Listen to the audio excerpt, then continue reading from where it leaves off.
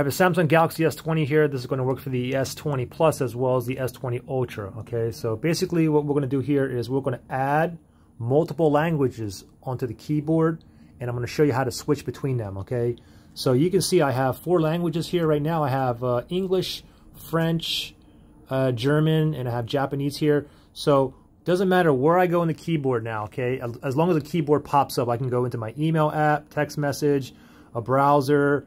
I can even go to like an app and do a search. Let's go to YouTube here. And now if you look down here, you can see right now it's on Dutch right here for German.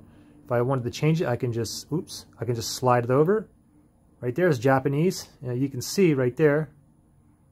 I can slide over to English, French. You can see it right there. So pretty simple to do. Okay, so first thing is you need to go into your settings. So we can just slide up here. We can go directly into the settings here. And then from the settings, what we want to do is we want to scroll down all the way down until we see General Management. Okay, here's General Management right here. Let's tap on that. Now you're going to tap on Language and Input up here.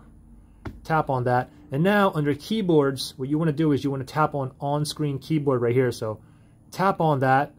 And then you want to go to Samsung Keyboard. Tap on that. And then from here, it says Language and Types, the first one here. Go ahead and tap on that. And you can see I have the other languages on here. Let me just go ahead and get rid of some of these. Let me click the 3 dots here. Or actually, if I tap in, Manage Input Languages, if I tap on that, the 4 languages I have is right up here. So if I want to go ahead and remove them, I can just untoggle them, okay? So right now, we only have English here. So let's go ahead and add multiple languages, okay? So let's go ahead and tap on Manage Input Languages right there. And another thing is too, I mean, you can see tons of languages here. These are already pre-downloaded right here. But down here, it says available languages.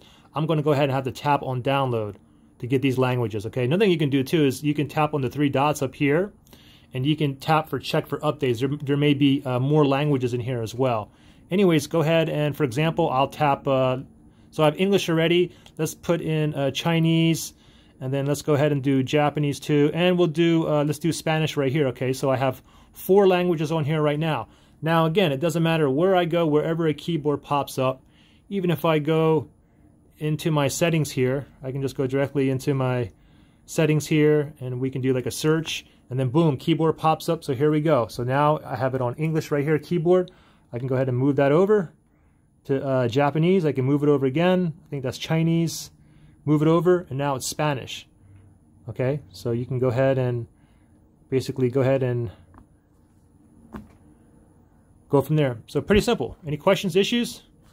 Comment below.